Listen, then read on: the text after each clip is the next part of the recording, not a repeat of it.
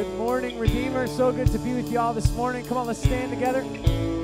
Psalm 92 says, "It is good to give thanks to the Lord and to sing to your name, O Most High." We believe that this morning. It's good for us to be together. It's good for us to sing to the Lord, to worship Him this morning. Let's lift Him high. Come on. I would be hopeless without your goodness. I would be desperate without your love. Slave to the darkness, if it wasn't for the cross.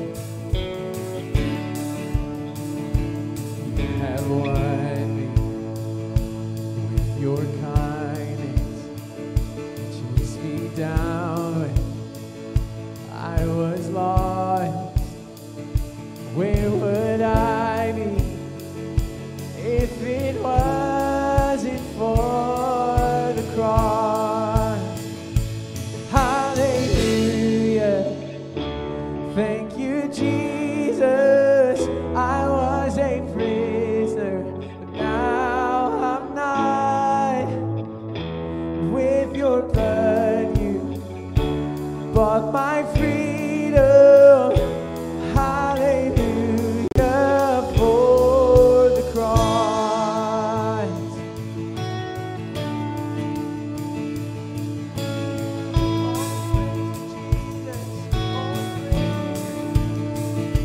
All my shame was met with mercy.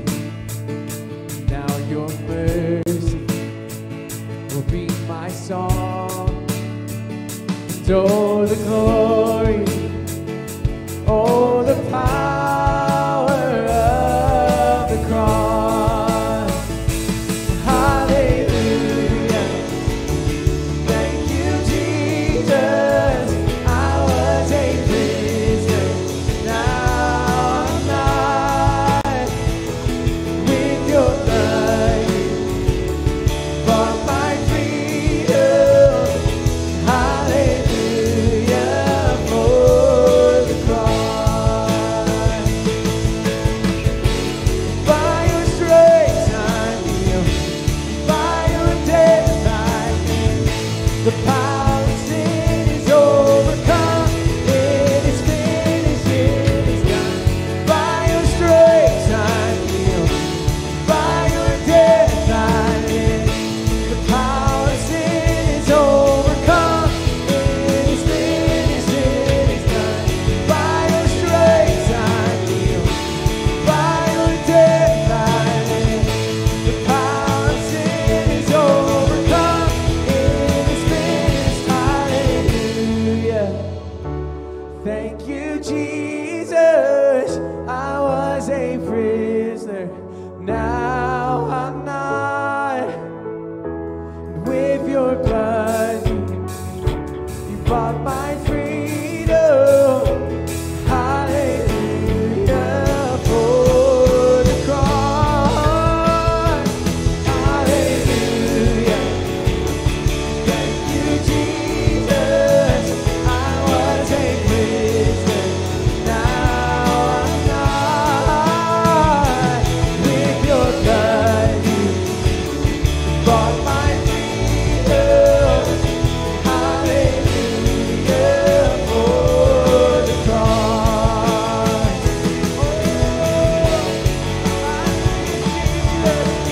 Oh, we praise you,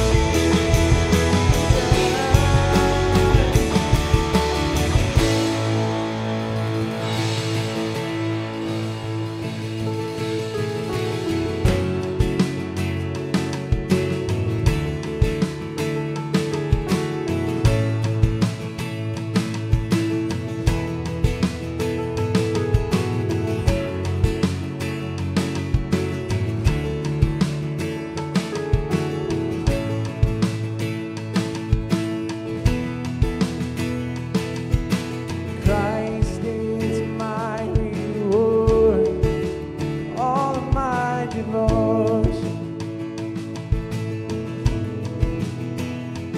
Now there's nothing in this world satisfied.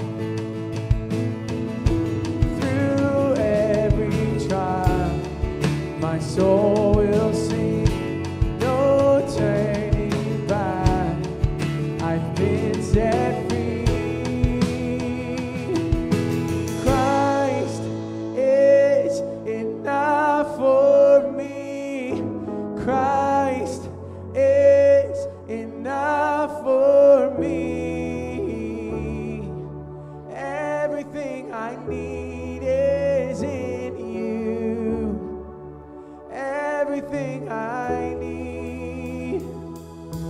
Christ, my all in all, the joy of my salvation.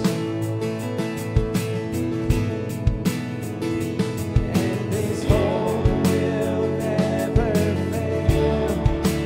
Heaven is our home. Thank you, Jesus. Through every storm, my soul will sing. Jesus is here. To God be the glory. Christ is enough for me. Christ is enough for me. Everything I need is in you. Everything I need. Oh, you're enough. Oh, Jesus. Oh, Jesus. I have decided to follow Jesus. No turning back. No turning back.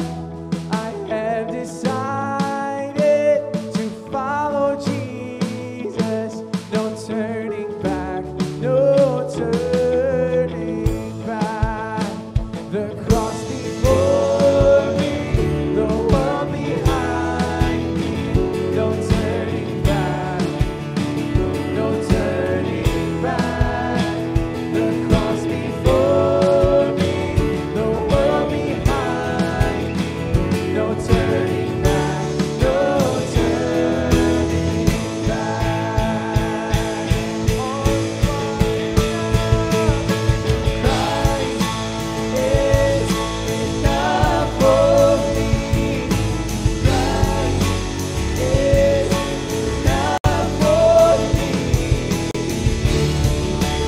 Everything I need is in you.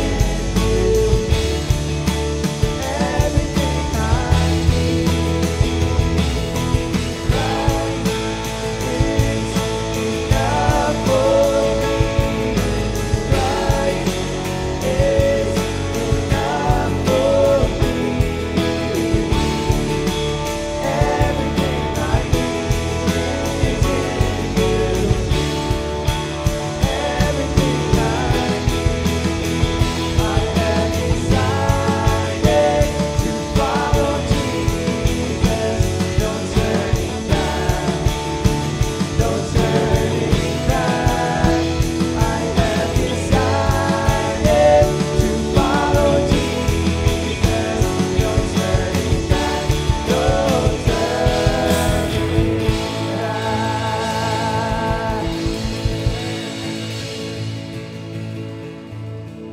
Amen. All right, church, feel free to grab a seat.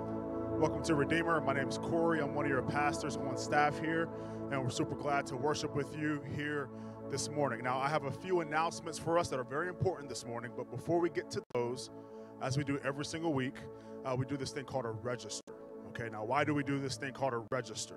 First of all, to let us know that you are here with us today. That's very important for us, so please let us know that you are here worshiping with us, but then also for us to know how we can be praying for you. We as a church staff, I promise, and I don't promise a lot, but we pray for you guys every single week.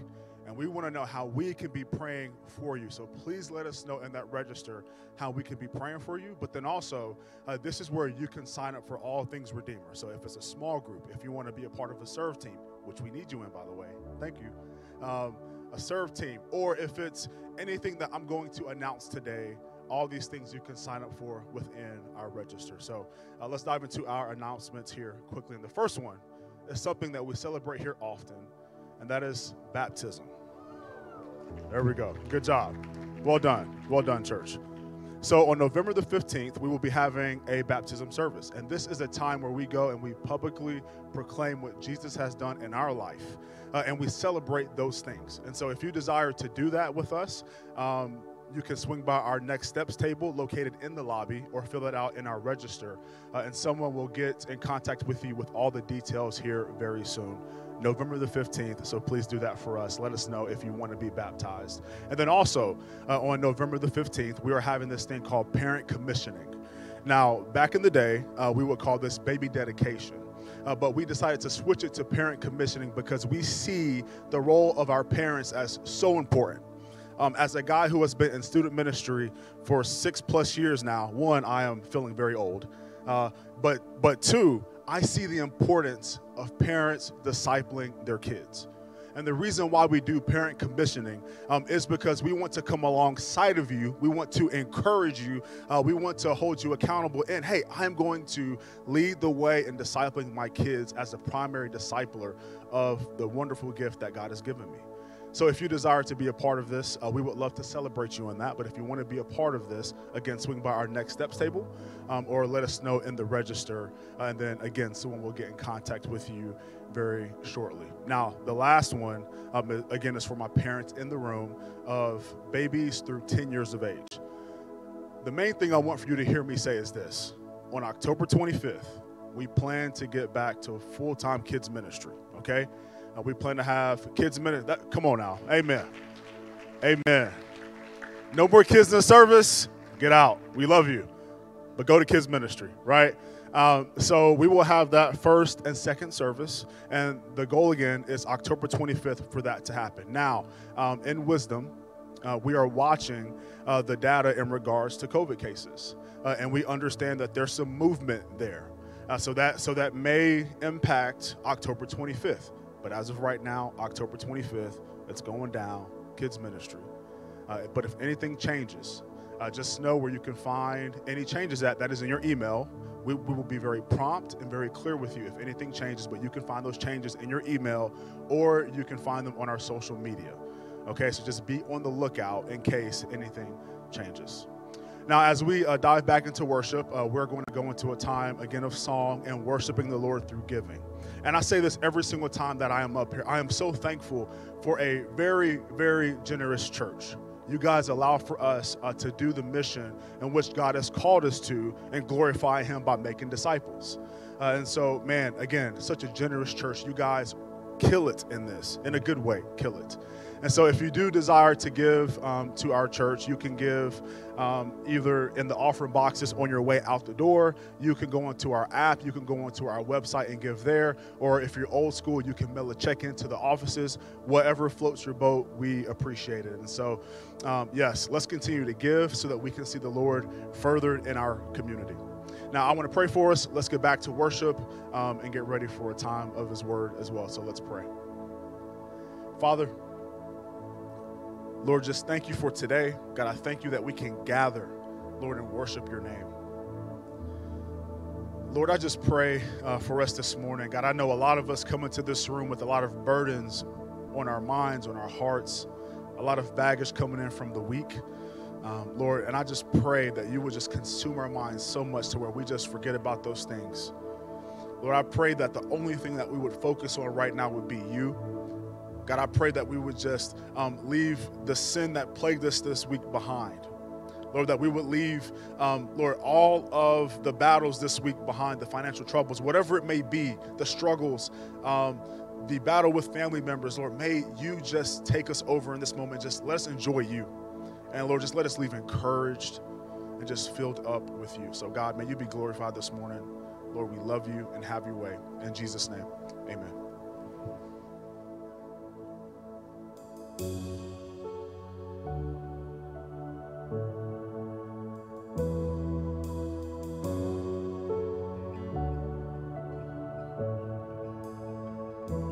All I have because of of Jesus. All His promise won for me when He paid the highest ransom. Once for always, for my freedom, and I will boast in Christ alone, His righteousness and not my own, and I will cling to Christ my hope, His mercy reigns now and forever. Love will never lose its power. All my failures could not erase. Now I walk within your favor. Grace unending, my salvation.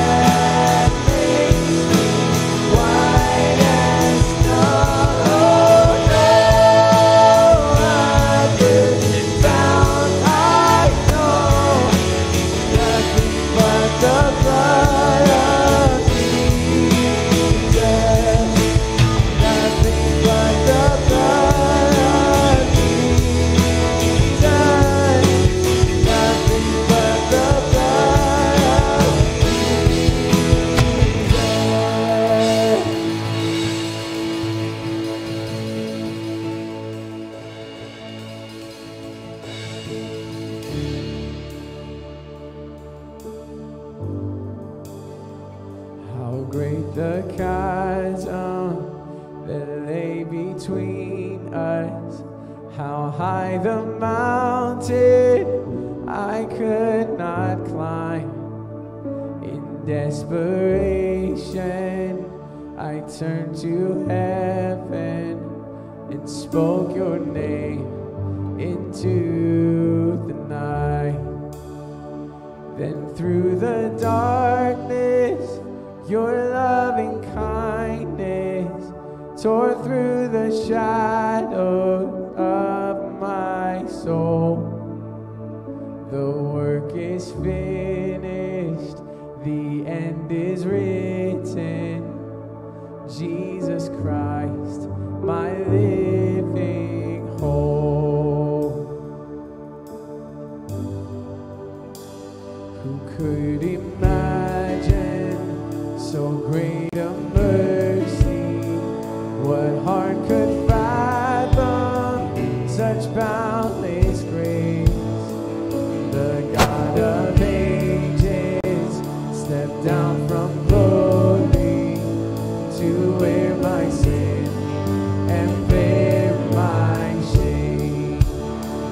The cross has spoken, I am forgiven. The King of Kings calls me his own. Beautiful Savior, I'm yours forever. Jesus Christ, my living hope. Hallelujah, praise the one who set me free. Hallelujah, death has lost its grip on me. You have broken every chain. There's salvation in your name. Jesus Christ, my living hope. Hallelujah, praise the one who set me free. Hallelujah, death has lost its grip on me. You have broken every chain. There's salvation in your name. Jesus Christ, my living hope.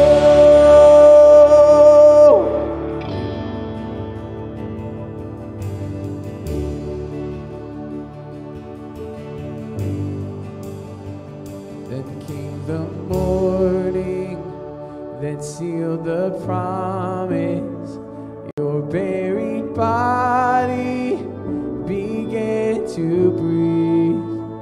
Out of the silence, the roaring lion declared the grave has no claim on me. Thank you, Jesus. Then came the morning that sealed the promise. Your buried body began to breathe. Out of the silence, the roaring lion declared the grave has no claim on me. Jesus, yours is the victory.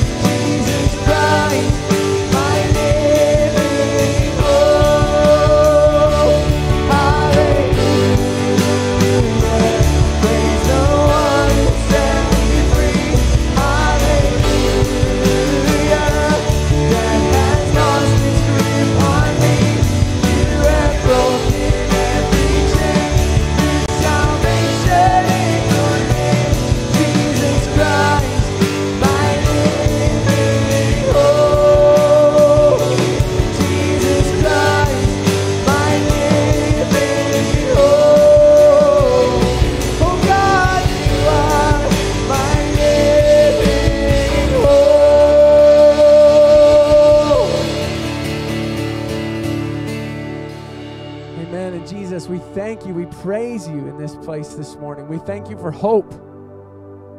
God, in a world where we look around and there is a lot of hopelessness, we know and we are confident in the hope we have in the name and in the glory and in the work and in the person of Jesus. We praise you this morning because we have hope.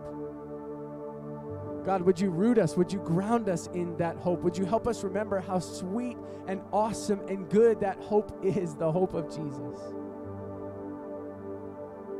So we just give you glory this morning. God, I pray, I know we walk through these doors and there can be a lot of distractions, a lot of things on our minds and weighing on our hearts. I just pray, Holy Spirit, would you cut through the distraction this morning and would we just be ready to receive from you, from your word.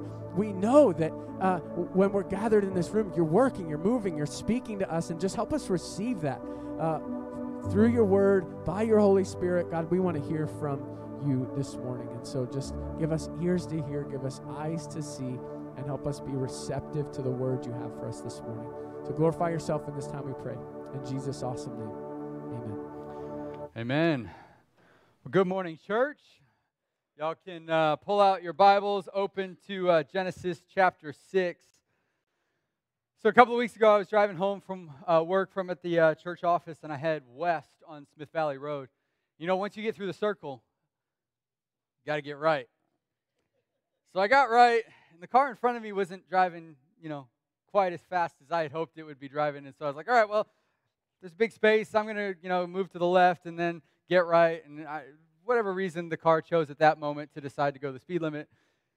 And so there's no more space, which means I'm stuck in the left-hand lane as I'm coming up to the middle school, which all of you from around here know means I'm about to turn left when I don't want to turn left. I want to go straight. I'm like, well, here I am. I don't really have any other choice. So I turn left, and immediately my wife texts me and says, hey, would you grab something from Aldi for the family? Which means now I have to go like around and back up north, and I'm like, oh, this is not where I want to be. Y'all ever made that choice?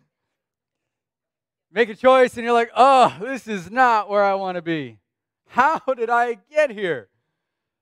You see it in the classic fable, Finding Nemo. Nemo recognizes his dad is, kind of overbearing. He wants to escape the reef and have an adventure. And so he comes to the edge of the reef and he's like, I'm going to do it. And his friend's like, no, don't do it. I'm going to do it. No, don't do it. And he decides, I'm going to do it. And he goes out and he smacks the boat and in a terrifying moment, gets captured. So Nemo wants to have an adventure, but he ends up in a plastic bag. How did he get there? This happens in life. I made a choice, I wanted a thing, I took a step, and I ended up here, but I thought I'd be over here. We end up asking ourselves, how did we get here?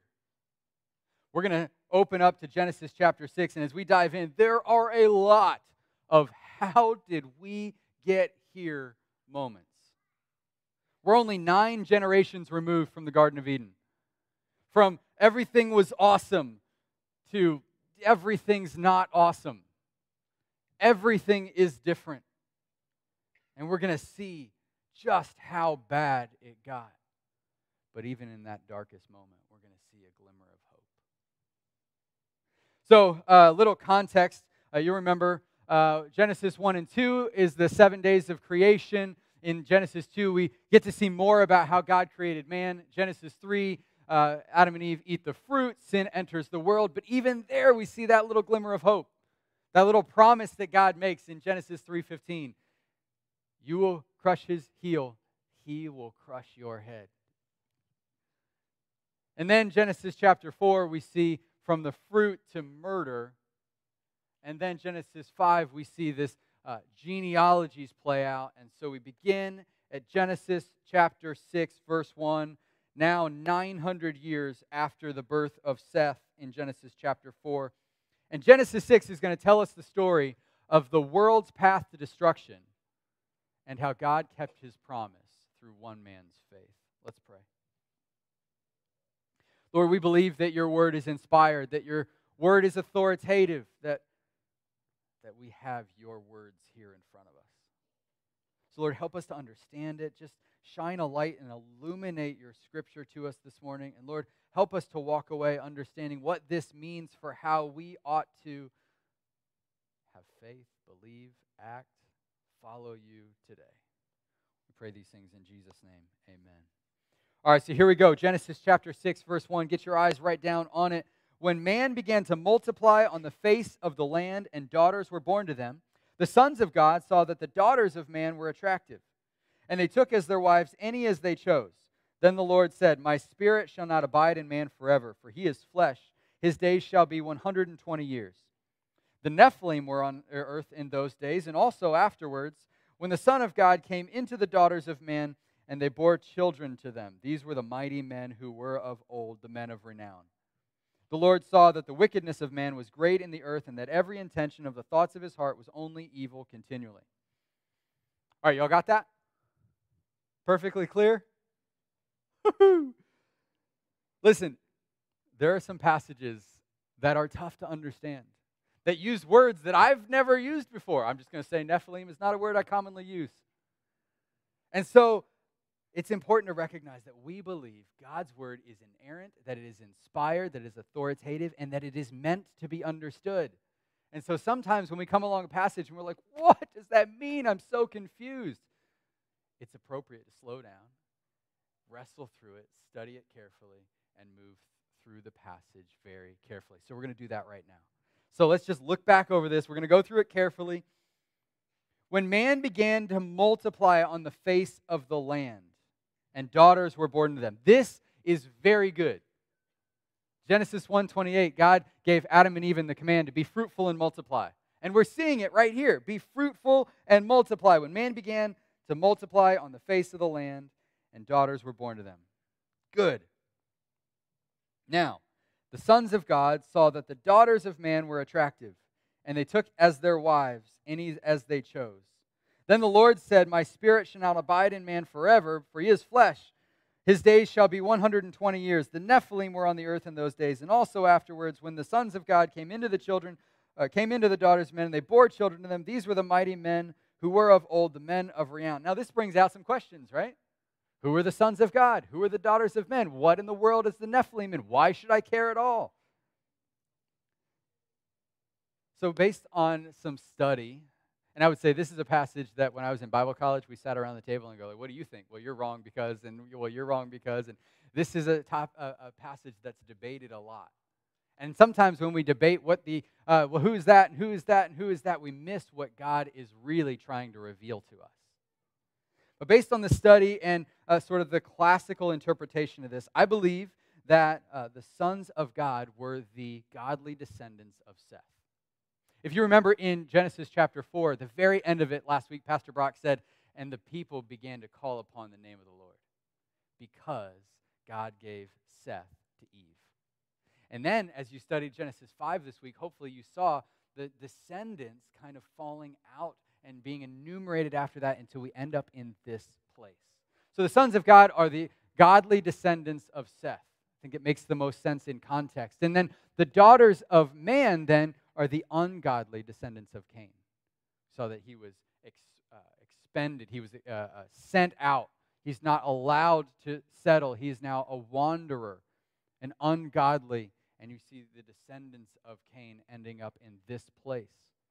So the godly culture and the ungodly culture now coming together and having children who are ungodly.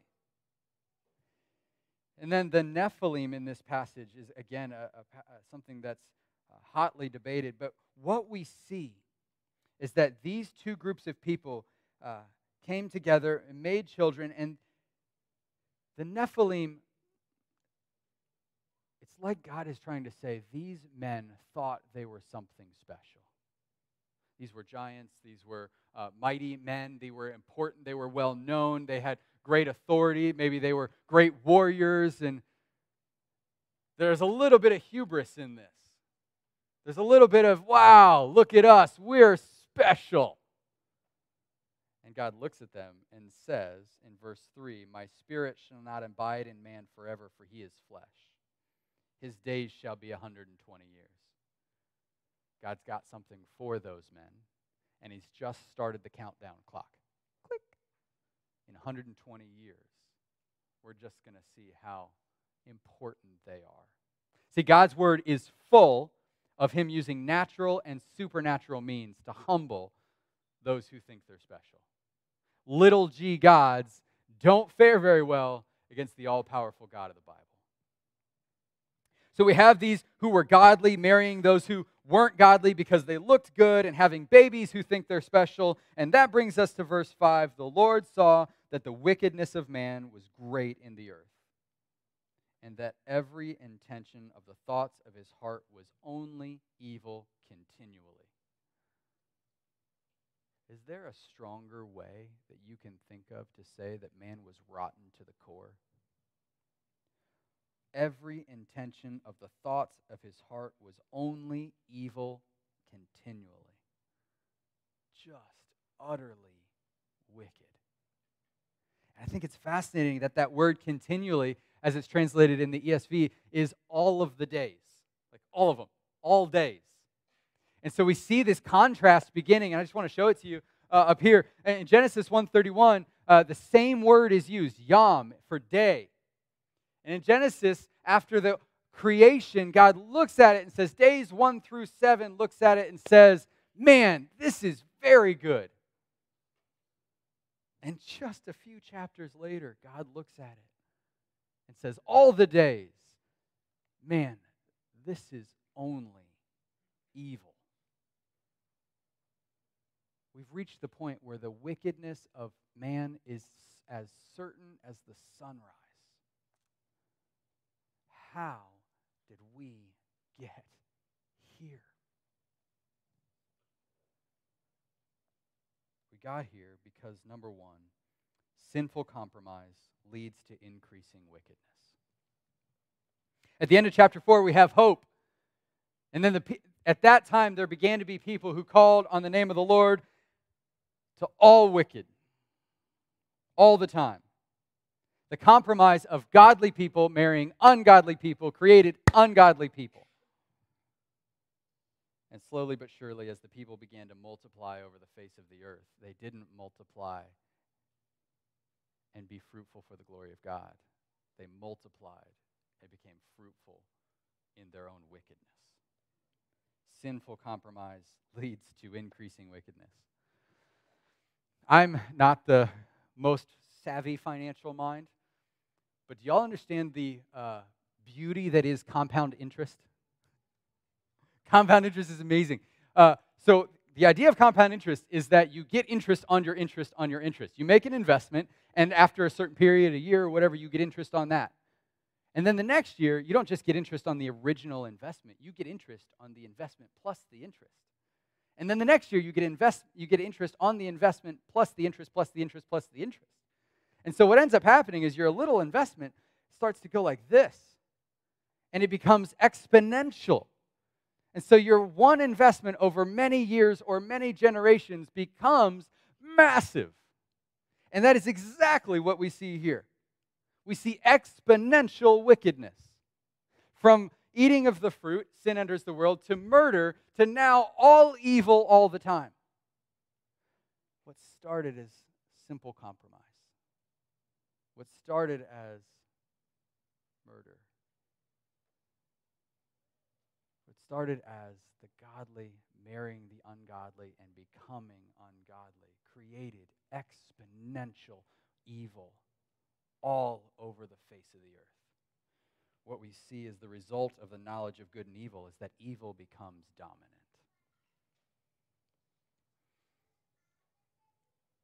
Sinful compromise leads to increasing wickedness, and the same pattern happens in your life.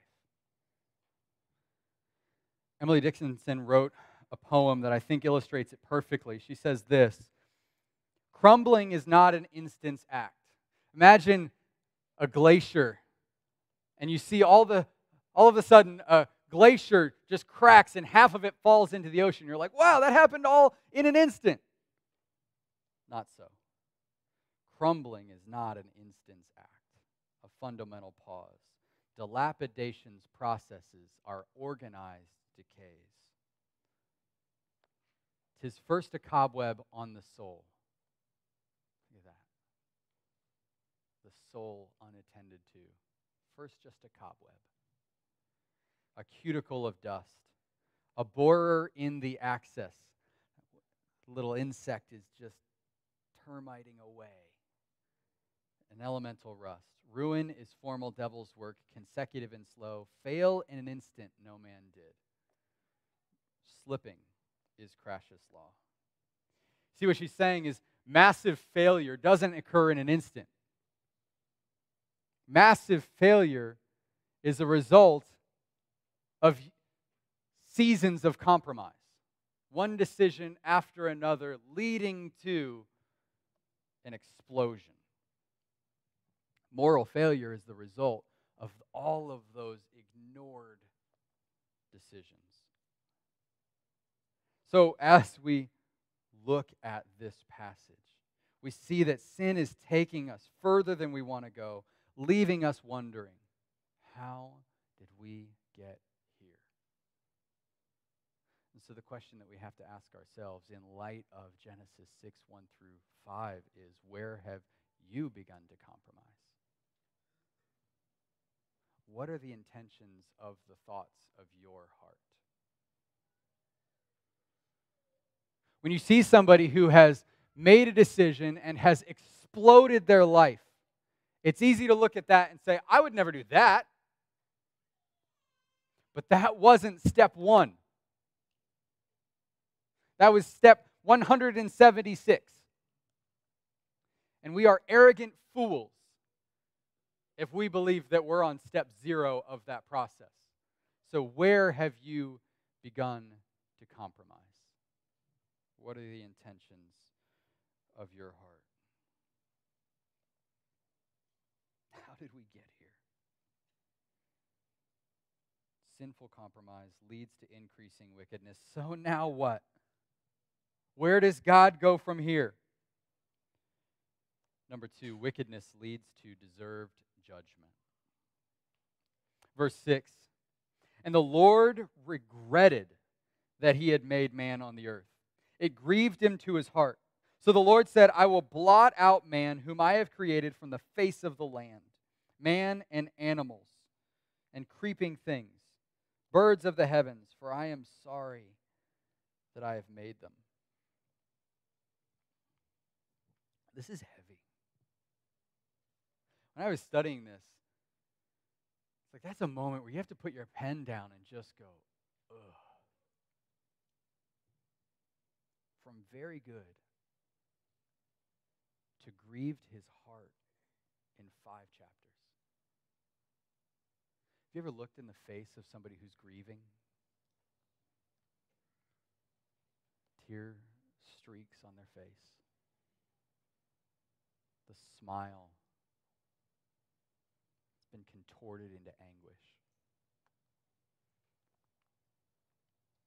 Now imagine that you caused that.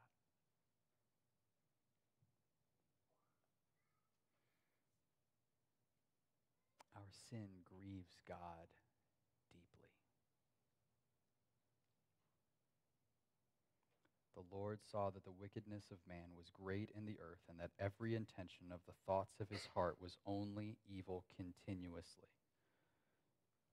And the Lord regretted that he had made man on the earth, and it grieved him to his heart.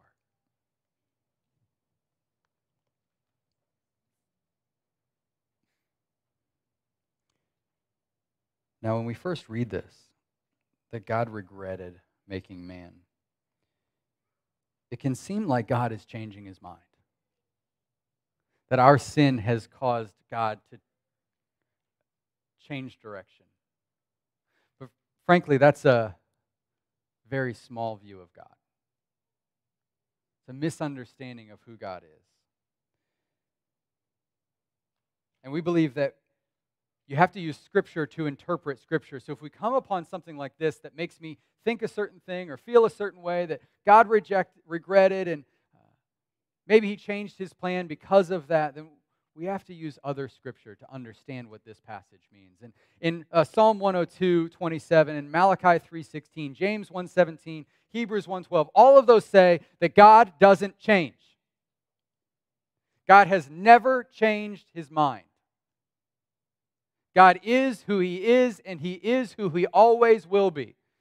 Theologically, we say that God is immutable. God does not change.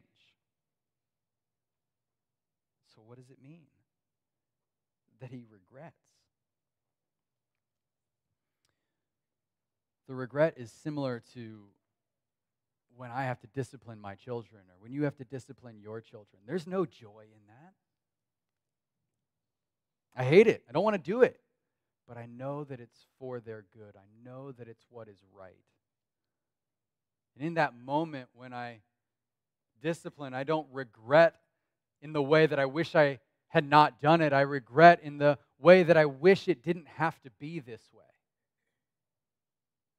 I regret that this is what it's come to. It's not that I've changed my mind. It's not that God has changed his mind. It's that it has filled him with sadness and disappointment and grief. God doesn't change his mind. He's sad and disappointed and grieved deeply by the rampant wickedness on the earth. And that wickedness leads to deserved judgment. That's why God says he's going to blot them from the face of the earth. His path and his plan is to exact judgment for the wickedness and for our wickedness. Because when you break the righteous law of God, you stand condemned, and the penalty is severe. And so in this moment, when God looks and he sees nothing but evil, he brings judgment because he's righteous. And in that moment, in our feelings, we can be like, oh, that feels vindictive. It feels mean. But God is not mean. It says in Isaiah 59:2 that our iniquities, our sin, has created separation from God. Those of you that know me know that I'm still a little bit of a child at heart. That's the reason I used Finding Nemo as an illustration. Sometimes I wake up in the morning and I'll make eggs, and there's a couple of people in my family that like eggs the way I like eggs, and so I have a little pan that's very specifically used for those eggs. And afterwards, I want to take the hot pan and turn on the cold water, stick it in there. What happens? My wife is like, don't do that. You'll ruin the pan. I'm like, I don't care. I want to see it. Now, maybe when you were a kid, your mom or your grandma was making pancakes, and so you get the griddle, right? And you put your hand in the water and go like this. What happens? See, what's happening there is that the hot pan and the cold water can't be together. By nature, something is happening there. The cold water interacting with the hot pan goes tss. Our sin interacting with a holy God goes. We, by nature, can't be near a holy God because of our sinfulness. It's a nature. So God makes separation. God brings righteous and deserved judgment. God no more hates us than the pan hates the water. In fact, it says that God loves us so much that he sent his only Son to die for us. That whoever believes in him won't die, but will have eternal life. We don't have to pay the penalty ourselves because Jesus Christ paid the penalty, and all we have to do is believe in him. All we have to do is have faith, which brings us mercifully and gracefully to verse 8. In the midst of rampant wickedness, verse 8. But Noah found favor in the eyes of the Lord. That is really good news. God has just said the entire earth is all evil and I'm going to judge it. But Noah found favor in the eyes of the Lord. We're going to throw it up here. I want you to keep your eyes in Genesis chapter 6, but this is what the writer of Hebrews had to say about Noah. By faith, Noah, being warned concerning events as yet unseen. He didn't know what's coming. God gave him a warning, and by faith and in reverent fear, he constructed an ark for the saving of his household. By this he condemned the world and became an heir of the righteousness that comes by faith. After so much evil, sinful compromise is leading to increasing wickedness. That wickedness is leading to deserved judgment. There's a glimmer of hope. Number 3, judgment is abated by grace through faith. That is good news. The word abated means to become null or void, to be lessened, to become toothless, like a saw that has no bite. That judgment is abated by grace through faith. But Noah. Verse 9, these are the generations of Noah. Noah was a righteous man, blameless in his generation. Noah walked with God. I love this. Noah walked with God. Walking with God is a word picture used all throughout Scripture of this daily progressive journey of faith. Noah walked with God. Abraham walked with God. Paul says, walk like this, not as unwise, but as wise. Walk in love. 1 Peter talks about walking with God. That's why we use walk with Christ as one of the foundational disciple-making mechanisms in our church. It's essential for Noah. It's essential for us. Verse 10, and Noah had 3 sons, Shem, Ham, and Japheth, which, if you're ever looking for like an under-the-radar biblical name, you know, like there's a lot of Micahs, there's a lot of Noahs, there's a ton of Joshuas and Davids. I may just commend to you Shem. No one else in class is going to have that name. And yet, what God does through Shem is a beautiful thing. Noah had 3 sons, Shem, Ham, and Japheth. Now the earth was corrupt. It's broken and altered toward its evil in God's sight. And the earth was filled with violence. And God saw the earth, and behold, it was corrupt, for all flesh had corrupted their way on the earth. And God said to Noah, I have determined to make an end of all flesh, for the earth is filled with violence through them. Behold, I will destroy them with the earth. Now here comes the obedience. Here comes the task. Make for yourself an ark of gopher wood. Make rooms in the ark and cover it inside and out with pitch. This is how you are to make it. The length of the ark, 300 cubits, which is about 440 feet. Its breadth, 50 cubits, 72 feet. And its height, 30 cubits, which is about 43 feet. This is a big boat. Make a roof for the ark and finish it to a cubit above. And set the doors of the ark in its side. Make it with lower and second and third decks. For behold, I will bring a flood of waters on the earth to destroy all flesh, in which is the breath of life under heaven. From breathing life into Adam to extinguishing the breath of life. Everything that is on the earth will die, but I will establish my covenant with you. Which, just pausing for a moment, that is a major thing. And as we continue on in the Genesis narrative, Pastor Brock is going to kind of unpack that in the weeks to come. But it is a beautiful and major thing that God is saying right here, and then we see where it comes later. And you shall come into the ark, you, your sons, your wife, and your sons' wives. It's 8. And of every living thing of all flesh, you shall bring 2 of every sort into the ark to keep them alive with you. They shall be male and female, of the birds according to their kinds, and of the animals according to their kinds, and of every creeping thing of the ground according to its kind. Don't you wish that maybe God had left those out? I'll take the birds and the animals, but leave the creeping things behind. According to its kind, 2 of every sort shall come into you to keep them alive. Also take with you every sort of food that is eaten and store it up. It shall serve as food for you and for them. Verse 22, Noah did this. He did all that God commanded him. Can you imagine this for a moment? Noah's going to be spared. God has found a way, and it was his planned way.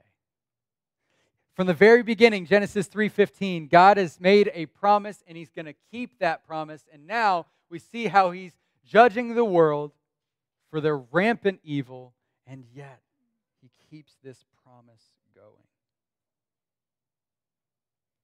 There's only 8 righteous people left on the face of the earth. Wickedness and evil, violence is everywhere. Nowhere is as safe. Evil is as certain as the sunrise. And God says, build a really big boat. So by faith, you get to building it, and it's going to take years and years and years. Most estimates say it took between 40 and 80 years to build this boat. And I don't really know what the people around Noah did during that 40 and 80 years, but we understand their character.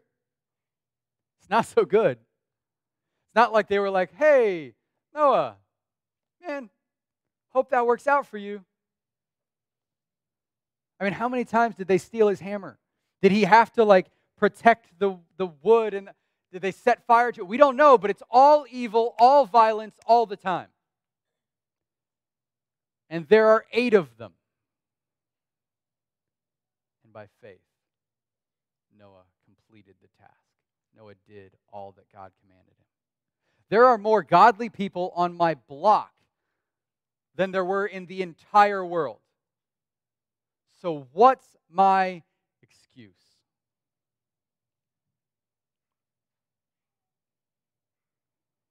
We live in a wicked culture. And so I want to show you from this passage 3 ways that we live by faith in a wicked culture. We live in a culture that does not follow Jesus Christ, that has not chosen Jesus Christ as the object of their worship. We are not a Christian nation. I was talking about this with Kevin, our director of Redeemer Kids, and one of the things he said was, our kids are growing up in Babylon, not Jerusalem. And we'd be wise to recognize that. So the lessons of Noah, of walking by faith in a wicked culture, are exceptionally critical for us. So the first way we walk by faith in a wicked culture is that we know God. You cannot walk by faith in a culture like ours if you do not know who God is and if you are not known by God. And the way we are known by God, the way we know God, is through Jesus Christ, through His Word revealed to us. And this isn't like, oh yeah, I know who God is. I've heard of Him. I kind of believe He exists, and I come to church, and so yeah. No, I'm good. I understand. I believe in God. Even the demons know that Jesus Christ is God, but they have not submitted to Him. In order to know God and be known by God, you have to submit to Jesus Christ as your Lord and Savior. Otherwise, we'll be like ships tossed on an angry ocean. That's what it feels like in our world today.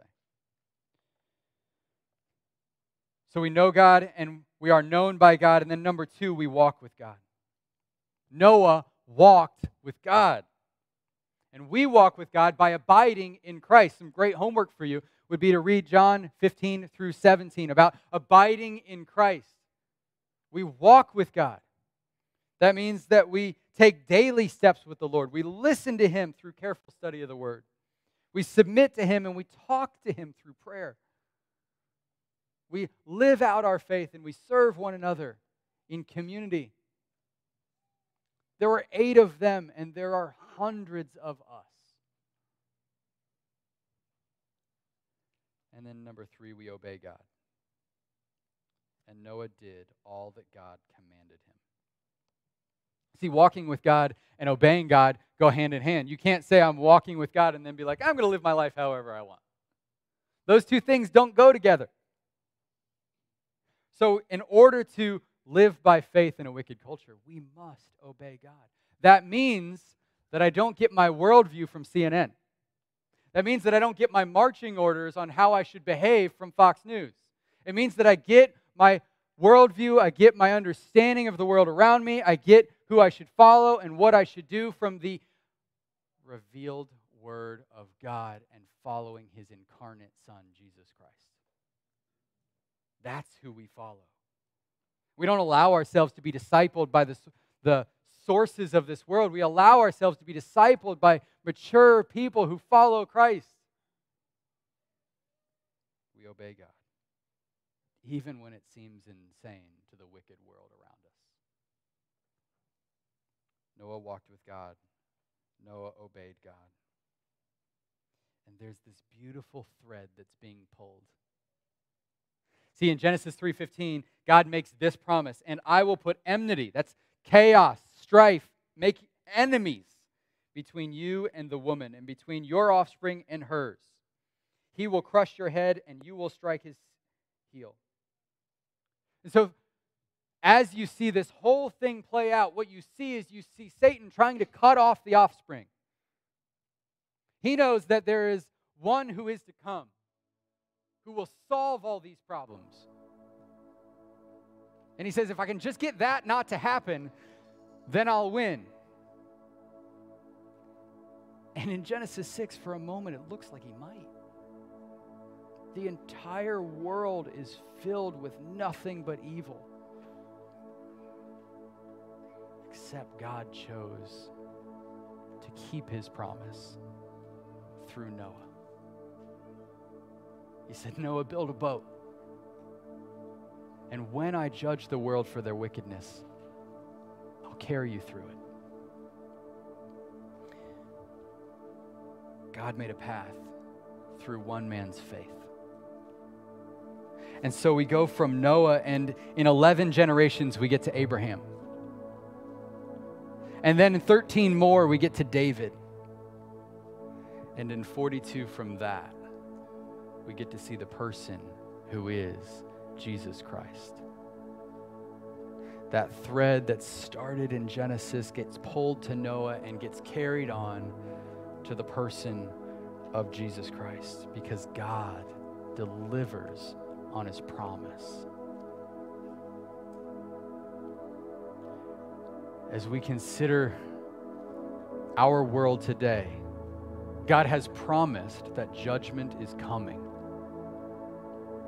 And the only way to be carried through the judgment is through Jesus Christ. It's in Jesus Christ that we're carried through those waves and shown the grace and mercy that God has for us. Let's pray. God, we know that we are broken and sinful. And if we're honest, God, what you say about them is true of us. There's nothing in me that is different than what you said about the people in Genesis 6. But Lord, because of your Son, Jesus Christ, we have hope. We see it here and we feel it now. If we are in Christ, Lord, you have done so much. You have given us new life by your grace and your mercy through faith. Lord, we submit ourselves to you. In Jesus' name we pray. Amen. Amen. Well, as we close this morning, we want to declare together we've decided to follow Jesus. The cross before me, the world behind me. We won't turn back from Jesus. Our hope is in him. And so stand with us. Let's declare this together. I have decided to follow Jesus. No turning back. No turning back. I have decided follow Jesus, no turning back, no turning back. The cross before me, the world behind me.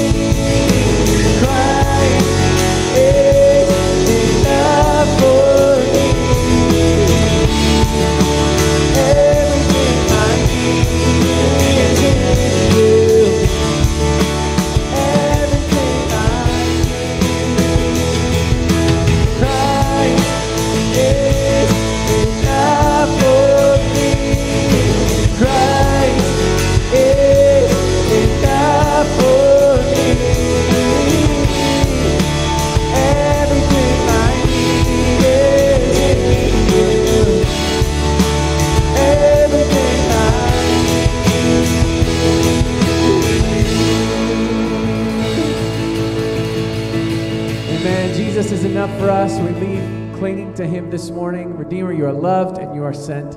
Have a great week.